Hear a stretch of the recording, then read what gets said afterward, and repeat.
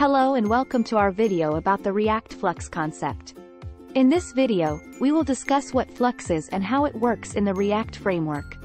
React is a popular JavaScript library for building user interfaces, and it has gained popularity because of its simplicity and flexibility. However, as an application grows in size and complexity, managing state becomes more challenging. To address this issue, Facebook, the creators of React, introduced the Flux architecture. Flux is a pattern for managing state in your application, and it works hand in hand with React. Flux comprises of four major components: the dispatcher, stores, views, React components, and actions.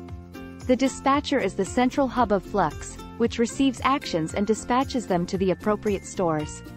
The store is where the state of the application is stored. It receives actions from the dispatcher and updates its state accordingly. The views, which are React components, are responsible for rendering the UI based on the data provided by the stores. Lastly, actions are the user events or any event that can trigger the dispatcher to update the store. This pattern allows us to manage our application state in a predictable, unidirectional data flow. The data flow is unidirectional because the data always flows in one direction, from the dispatcher to the stores and then to the views. This makes it easier to debug and maintain the application. One of the benefits of using Flux is that it separates concerns and helps developers to maintain a clear separation of concerns. Since the stores and views are decoupled, it's easier to modify and test them. Another benefit of using Flux is that it makes it easier to reason about the application state changes.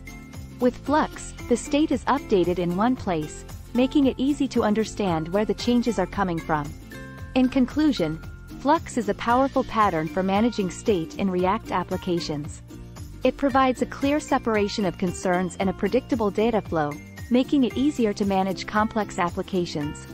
If you're developing a React application, you should consider using Flux to manage your state. Thanks for watching, and if you have any questions or comments, please leave them below.